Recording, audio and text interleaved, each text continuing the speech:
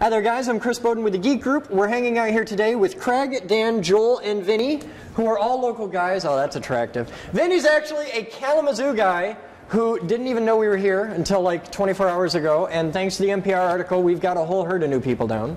So we want to thank Dustin over at NPR. Man, your article, wow. So the growth around here has been pretty incredible, and we've got all kinds of people showing up and all kinds of activity, and it's just awesome. We're having a blast. So you guys came down, and you want to see the pop can. Absolutely. Okay. Absolutely. You heard about the pop can, and we yeah. need to hear something sizzle. The cool thing in doing this, we were getting set up for this, and I didn't know where my earmuffs were. And I asked Moose, she didn't know. This guy knew where my earmuffs were. Never been here before. Knew where the earmuffs were because he watches all the videos. So you're my creepy stalker of the day. It's just messed me up. He was like, they're by the drum kit. They are? I had no idea. So you want to blow something up? Oh, yeah. All right. Okay, who wants to push the big red button? That kid can push the red button. Vinny, that kid? Okay, come here, that kid. Well, I was going to call him Mickey, but... That'll stick. You know that, right? You're going to be Mickey for the next 10 years. You guys want to stand over there. All right, now, stand here. Everybody come on over here. Okay, we're there. We're at 1,700 volts. We're going to fire. When you're ready. That's pretty cool, isn't it? I've never seen that. I didn't see the YouTube video. Oh, you didn't see a YouTube video? I didn't know. I thought the camera was just gonna like. No. Now you've had the tour. You've seen the building. What are your initial thoughts on the Geek Group, like the lab here? Because you're all reasonably local. I mean, you guys are from Lansing. You're from in town. What's your initial thoughts? I'm looking forward to being able to complete the projects that I've been sitting on. I mean, my friends refer to me as the mad scientist, but I really never do science because I don't have facilities. What kind of projects do you do? I want to play with steam engines. I would love to build a Tesla turbine. I have a mini steam engine. It's the size of maybe 2 thimbles stacked on top of each other. Like a mammoth, or? It's about that tall. It's got a flywheel, a single piston, and I want to hook a miner's light up to it and a DC motor and have light. Did you build it or did you buy it? I bought it from, I can't remember the name of the company. It's Limey Steam Engines. Okay. They have an eBay page. It's like $50. It's a little wobbler? No, it's Come here. It's just a cylinder and a flywheel with a... Does it look kind of like this? Kind of like... You've got a flywheel? Yes, correct. With an offset crank. Yes, correct. Okay, and it probably has a little dingus off on the side. Absolutely. And this connects to a rigid shaft. Correct. The shaft doesn't have a pivot in it. Correct. And there's a cylinder here. It's actually a plate, but yes. Okay, and this sits on a plate of some kind, which probably mounts that to it. And the cylinder has a little hole in it, and there's one hole in the plate, and when this moves, there's a hole in the back, and the whole cylinder moves with it. There isn't the connecting rod. The piston comes out and it dumps, and then it pushes back in, and it dumps, and it pushes back in. It dumps out the back end of the cylinder? Yep, you got an air inlet here. The plate starts here, air pressure, it slides out. As it comes to the top of the swing, the plate opens, the pressure dumps out, and the momentum of the wheel pushes the... Okay, the way I've always seen it done is you've got the backing plate, and you have your cylinder on the plate, okay?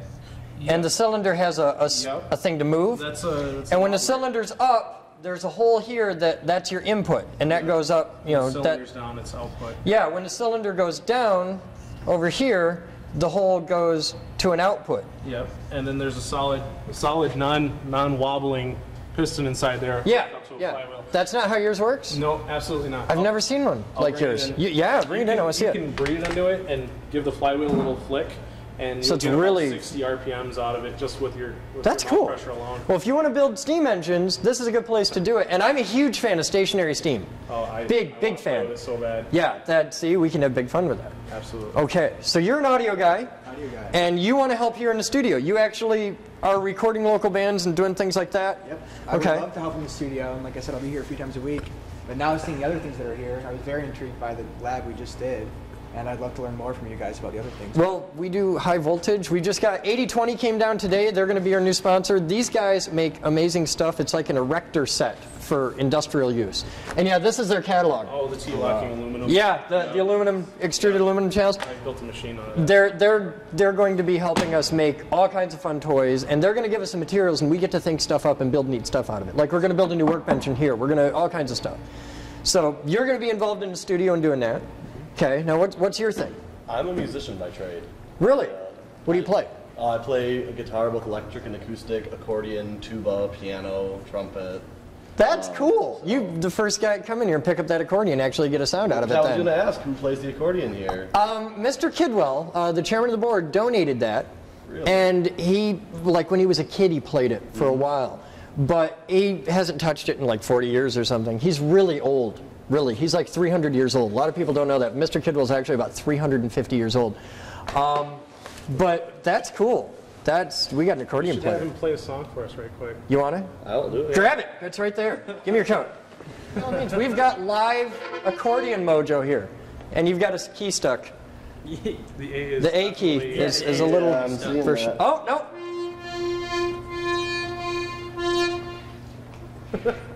Oh, wow, this is old. Here, hang on. We have a...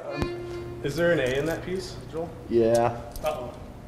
Well, there's an A. It's just not going to be that A. Can we get some, like, Use that one A. on it or something? No, it's the key's bent up. It pushes against the other one. Yeah, I know.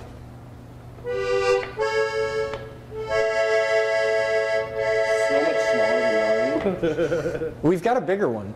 You do. Where's Yeah, there's another accordion around here somewhere. your big fingers aren't working too well, I think.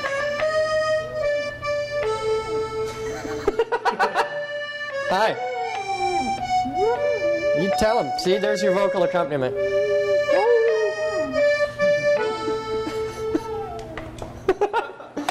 Oh my gosh.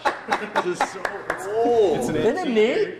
I have no idea how old it is. I don't know anything about it. I know the one I have at home's going on probably 50, 60 years. It's my grandpa. And that one's older than that? Yeah, this one Wow. is not in as good a shape, but yeah.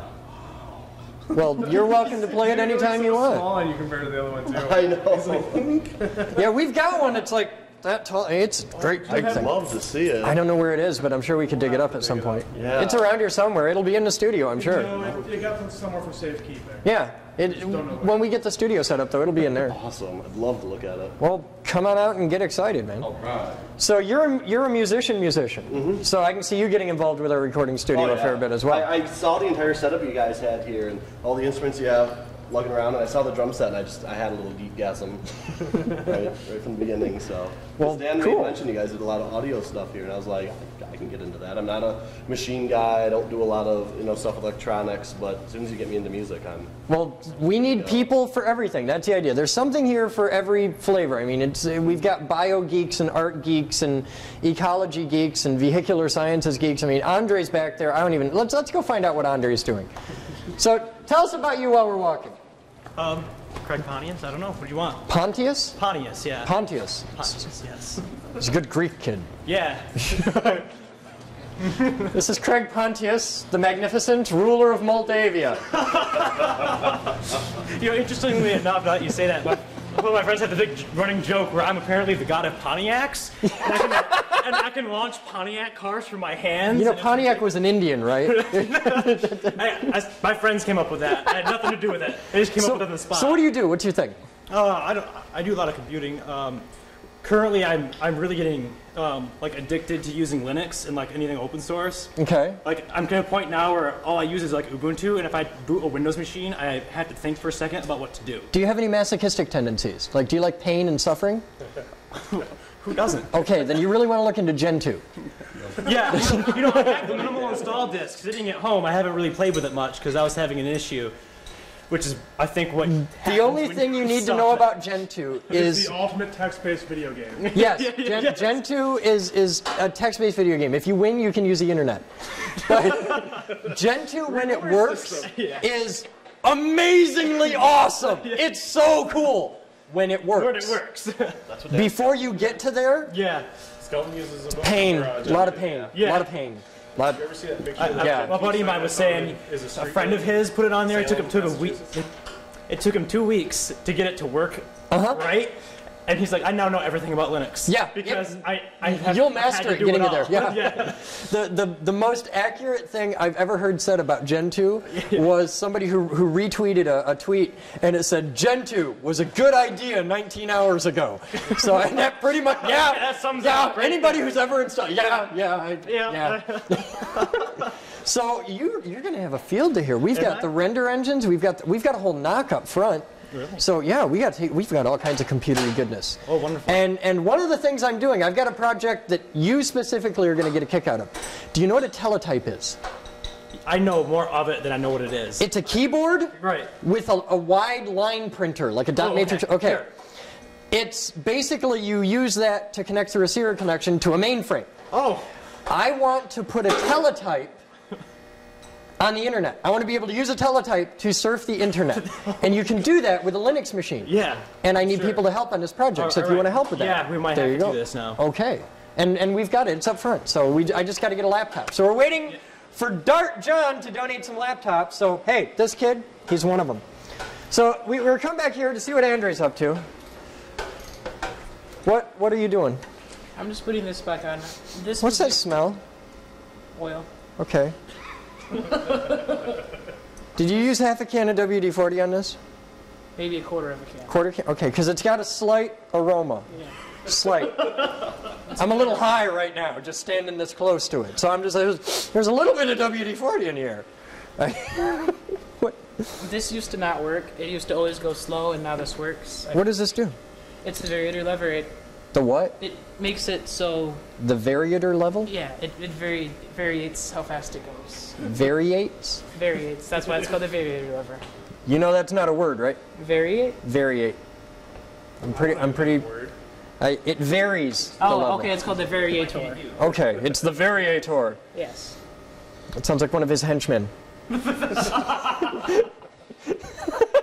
He is Pontius, the variator. So, where's the battery? Behind you. Oh, of course it is. It's right there, obviously. Yes, I was testing it. It's all the innards, and then Oh, okay.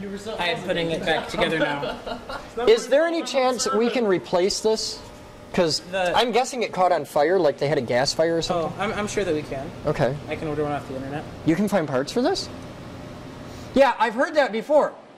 Nice snowplow on He the front didn't of call me back. it. I was so excited. I was like, we're going to have a snowplow. Yay! No. Because this runs and it's good and happy. Like, you fixed this a while back. So, this is Andre. Andre? The internet knows Annie. Andre. What? What? What? The flat tire? Yeah, that it wouldn't roll. It's not the flat tire that bothers me. Is it the thing? It's that you parked the lawnmower on a creeper that bothers It me. was missing like a wheel. Now it has an extra one. Had it possibly occurred to you that perhaps it's the concept of people parking vehicles on the creeper as to why the wheel fell off the creeper? I thought of that. Perhaps. Yeah. It could, don't park the lawnmower on a creeper. Look at him. He's not a dainty little man. If you'd have come up and said, hey, come here, give me a hand, he'll pick it up. Here. He's here now to help you. We got skateboards all around the building. We got skateboards for that kind of thing. And we you got creepers. And dollies. No, we have a creeper. This is what I work with. This is my whole life. It's like herding cats. So, so what's next? What are you working I'm on? putting it back together. Okay, but it works better now. It does. Okay. Andre comes out here once in a while and just puts a couple hours of love into this whole thing, and it gets better every time he comes. So this adjusts the cutting height. That's this. That fine tunes the cutting height. This is what adjusts the cutting height. Okay, see, I thought this did the... Okay, if this does the cutting height, what does this vary? The variator. The speed in between gears. This is gears. No, it varies the speed in between gears. Like if you're mowing and you're going too fast in third gear, but you're going too slow in second gear, then you can use that to get right where you want it to go. Really? Yeah. That's And it actually used to kind of not cool. work. Like sometimes you'd be mowing, and then it would free itself, and then you just take off, and it just like randomly take off, and then it would never work I again. had no idea what that lever did. Yeah. See, I thought that was the up and down for the thing, but Yeah, that's what this it was up like and down. haunted, and now it's not haunted anymore. It works. Well, thank you for. I never had a problem with it other than getting it started.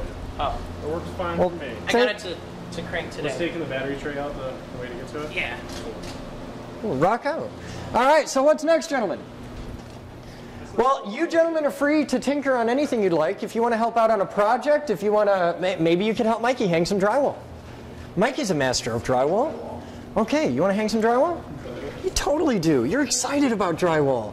Drywall's fun. Yay, drywall! Let's find out what's up in here. Hey, Moose. How many got upgraded? This one? You guys got to see this. Come here and have a look. All right, we're in the machine shop here, and you'll notice the long-awaited update is here. We have the new software on the Haas machines. They've only done one of them. We've got 2 more to go, but they'll be back. We've got the new processor upgrades, the new software, all the memory upgrades. We've got 16 meg of RAM now. So this is 16 meg's a lot in this. So it's really cool, and you're going to be doing all kinds of nifty new stuff now because we've got that. Yes, I've been hitting a bunch of errors before with the old software. And it's all better now? It tells me it is. I'm still trying to figure my way around how to use the new software because they did it the right way. They didn't just patch the old one and make It's it a whole new better. thing. From the beginning, different. And we got your other happy new sponsor. We need to say hi to the guys at Vectric in England. They donated, what is it, the V-Carve? V-Carve Pro. Okay. And let me show you a great example. Okay.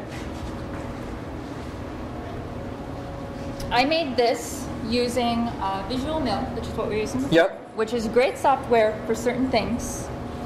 But in V-carving, it takes the bit and it decides how much space is between it and goes down. Okay. But you can see this really funny gap in the Yeah, middle. it's got the bump where it didn't cut anything. The big feature with V-Carve Pro is you can tell it to flat out your carving at a certain depth. So this would be flat all the way across. Now, would it do that with the same pointy bit and make a million passes, or is it smart enough to change out a bit and use a fat bit? You at the can bottom? use the fat bit. It prefers you to use the V bits that have a little tiny flat point on the bottom. Okay. But if all you have is a straight V and say an 1/8 inch flat mill, it will do both of them. Okay. And this is the flower thing you were working on This is the earlier? flower thing. This is neat. That's a fairly high bit of intricacy there. That was made with 1,000th tolerance. Wow. That's a very accurate little flower. It is. It's an Edelweiss. It's an Edelweiss. Yes. Oh, it's touching. Well, cool. I'm going to let you get back to your thing. Okay. Okay. So that's what's up today. We got a ton of new people here, and the dog's been injured. Her life is hell. I know. It's so hard being you. We want to thank all the guys at NPR. We want to say hi to all the guys at Channel 3. They were here earlier today and rocked out. That was fun. We want to say hi to Chad Hardwick, I think is the guy's name, the commenter on there. It's good to know that we still have all the true love and support of everybody in the city of Kalamazoo. You guys keep rocking out. It's everything we expected from a former staffer at the City of Kalamazoo. And I wish you well and all that you truly deserve, sir. I'm Chris Bowden with the Geek Group.